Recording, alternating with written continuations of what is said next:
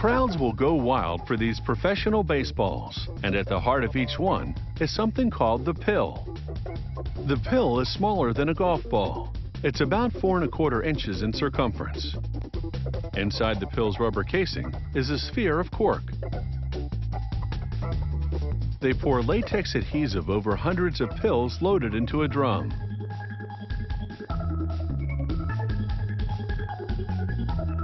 Rollers spin the drum to evenly coat the pills with the adhesive. Next, they loop 4-ply wool around the pill. This machine spins the pill to wind the yarn around it.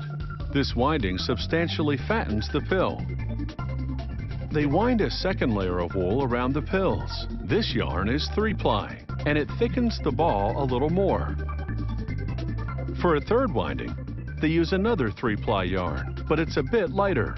The various layers of yarn are what give the baseball resilience, so it springs back into shape despite being hit repeatedly.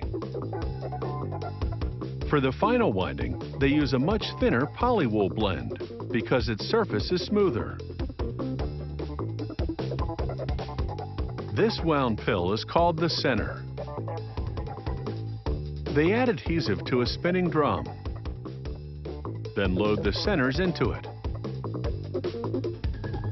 Using this hydraulic press, they punch out figure-8 shapes from leather, complete with holes around the periphery, allowing them to be stitched into baseball covers.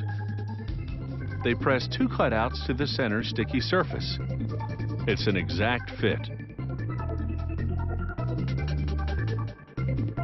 They clamp the leather-clad ball in a vise, and it's time to sew.